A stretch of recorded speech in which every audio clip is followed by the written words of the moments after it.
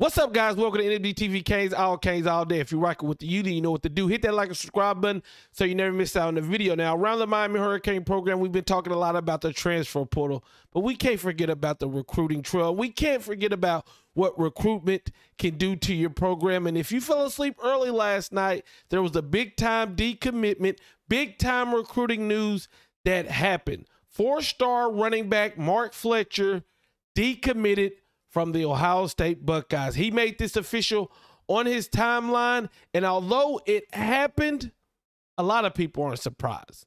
A lot of people saw the writing on the walls because although he committed to the Ohio State Buckeyes a long time ago, we know that Mario Cristobal and the staff never stopped recruiting Mark Fletcher. We know that the Florida Gators have been on top of trying to get him, along with others, to flip to the Florida Gators. Now, for you guys who don't know, four-star running back Mark Fletcher is a beast on the field. One of the best running backs in the nation. When you watch him play, he's physical, fast.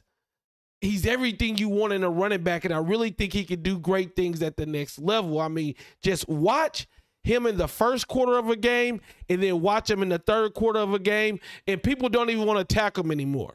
They don't even want to tackle him because he's straight running kids over. A lot of teams would love to have his services. Ohio State had it. He decommitted, and it's going to come down to, I believe, Miami or Florida. He has visited both of those schools the last couple weeks.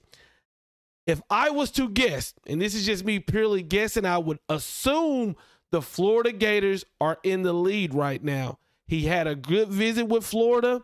They're on a little bit of a winning streak, a lot of positive momentum towards their program. But you look at the Miami Hurricanes, even though he committed to Ohio State, Mario and his staff never, ever let up on his recruiting. So we have another top prospect that it looks like Billy Napier and Mario Cristobal will be going head-to-head for. What do you guys think? Do you think Mark Fletcher to Miami, you think we can pull it off? Or do you think the Gators will come over and take him to the swamp? Let me know in the comments. I'm out. Peace.